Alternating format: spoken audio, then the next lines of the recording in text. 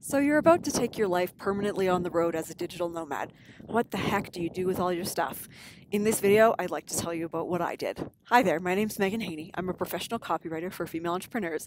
My business is called Megan Words, and I write words that bridge the gap between worthy brands and doting fans. So when I decided to become a digital nomad, it wasn't my first experience moving abroad. Some years before, I had left Canada to move to Australia. I owned my own home, and I chose to rent it and put most of my possessions in a friend's basement.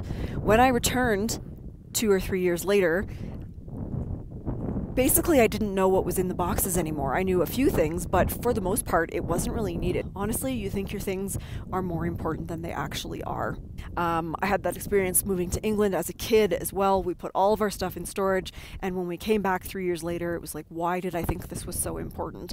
And honestly, you'll just have to deal with it on the other end. Storage is expensive and makes your life harder. So my tip for you is be as ruthless as you can. If you're on the fence about whether to keep it, err on the side of getting rid of it.